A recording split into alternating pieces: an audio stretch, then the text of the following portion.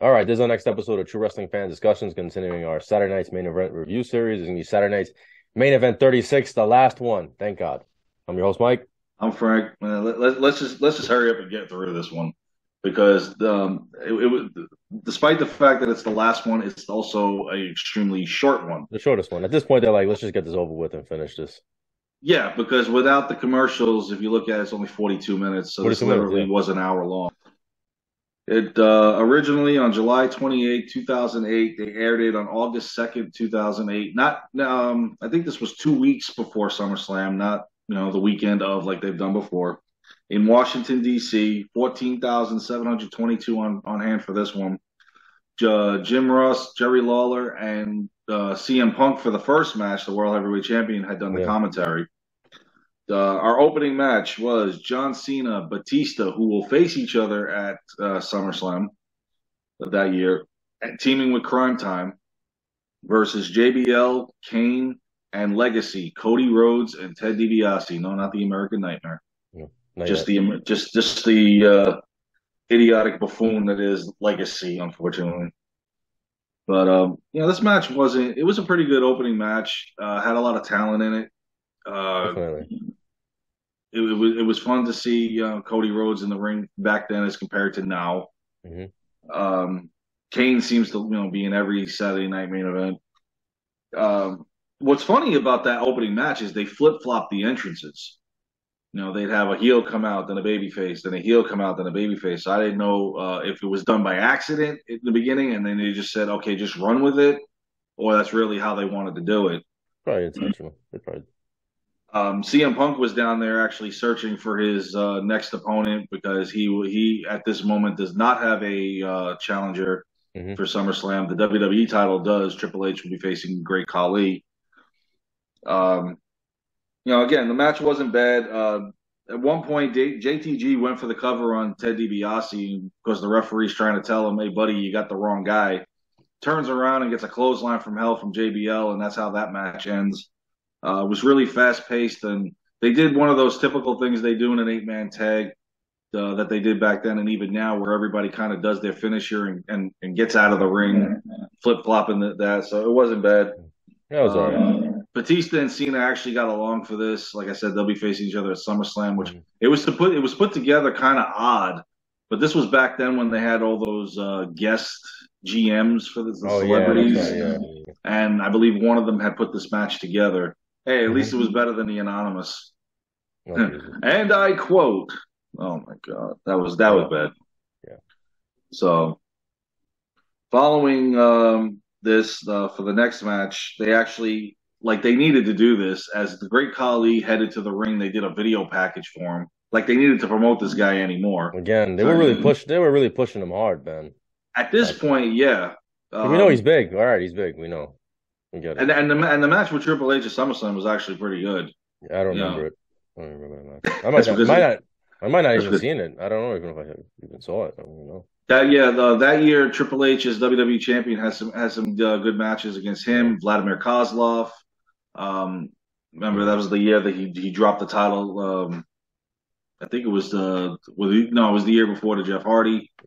Yeah. I like how So Jim Ross. I like how Jim Ross. I don't know if it's during this match, but at some point he says that the belt that Triple H has is the most coveted title in the industry.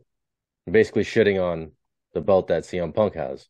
well they That's always how. did that ever since they brought it in. It was That's always how the I. second rated title because if you look at the guys that held that title, those some of those guys never held the WWE title or never would get a shot at it. Right. Wouldn't even get a shot at it. So it Yeah. was like the minor league I don't know. title. I don't like it. I don't like it personally, I but it always is what thought it that it is. was equal to the It WWE should have been. championship Yeah, it should because if have it been. wasn't, why do you have it? Why do you have it exactly?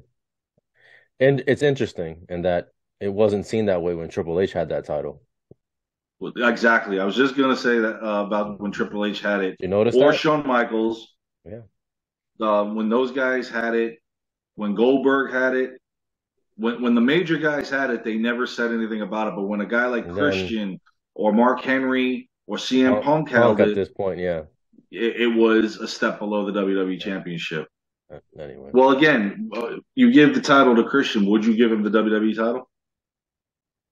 Exactly. I like Christian though, but I I did see where you're going too. with that. I see where you're going with that. But they're willing to put the second rate title on him, but not the major one. Yeah. Okay. Where if you, in my opinion, if you're going to put one on them, then then Mhm. that qualifies them to go for the other one. Yeah, absolutely.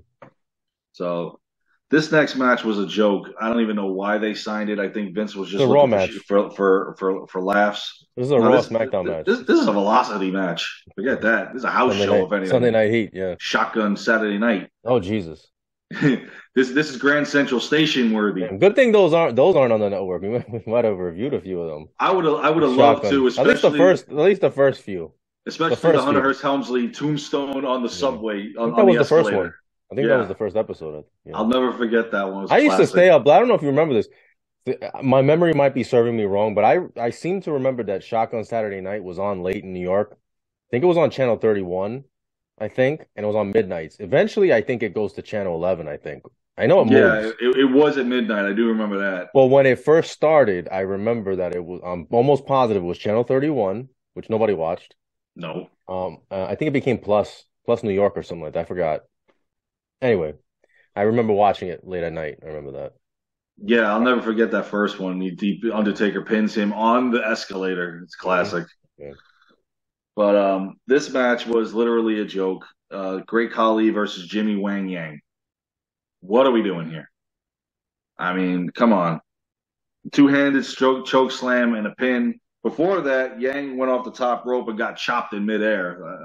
I felt bad for this guy. This was a squash match. So yeah, 90 seconds, literally. thank God. Oh, man.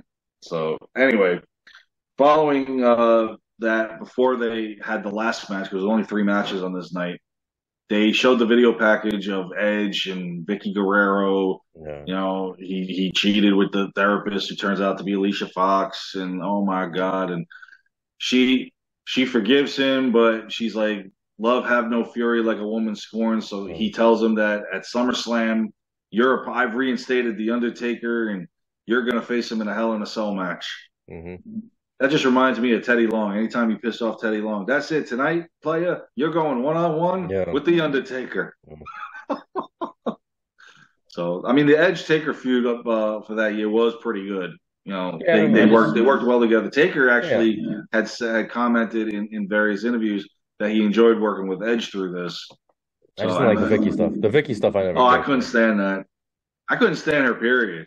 I mean, she was funny when she started with the excuse me stuff. That was funny. After a while, it got annoying, but initially. But this whole thing with Edge and with her having, I don't know, man. I didn't With the care for whole it. marriage Yeah, I didn't and like it. I didn't like it. I didn't like it. I no, didn't care if for you're gonna be the commissioner of SmackDown or general manager, it. that's Right. fine. But this, yeah, I didn't know. Yeah.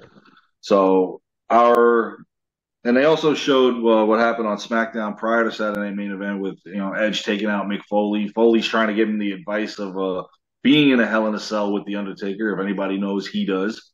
And of course, Edge takes him out. You know, got to take out Foley any chance anytime you see him. So this was Edge versus Jeff Hardy, one on one match. Mm-hmm. And it was a good match until out of nowhere MVP comes out from MVP. the crowd, boots Jeff Hardy. Edge gets the spear and the pin on Jeff, and Edge gets the victory. I would have liked this to gone over clean, even if Jeff does lose to Edge, so be it. But Yeah. this was the Jeff Hardy versus MVP feud instead of Matt. It's Jeff now. So and that pretty much closes out Saturday Night Main Event. That would be the final match Yeah. ever. Other than that, the ridiculous house shows that they label it now Saturday Night Main Event, which is ridiculous. If you're gonna do it, do it. But I don't think ever again we'll see this. No. And Like it's a shame because this was our childhood. Not well, this not one. not any of these that Not the came last after. five. Yeah, the 2006 to The first 2016. 31, yeah. But the first 31, yeah, it was fun reviewing them. I hope you guys enjoyed them. To me, this was I've said this before. This was not Saturday Night's Main Event. All the stuff in 2006 and beyond, that was not. No, this was like those ridiculous like main event or Velocity or Sunday Night Heat, Yeah. like But stuff you they would do on tried. there. They Hey, they did. tried. Yeah. So, well, you guys like, comment, share, subscribe. We'll see you guys soon. Take care.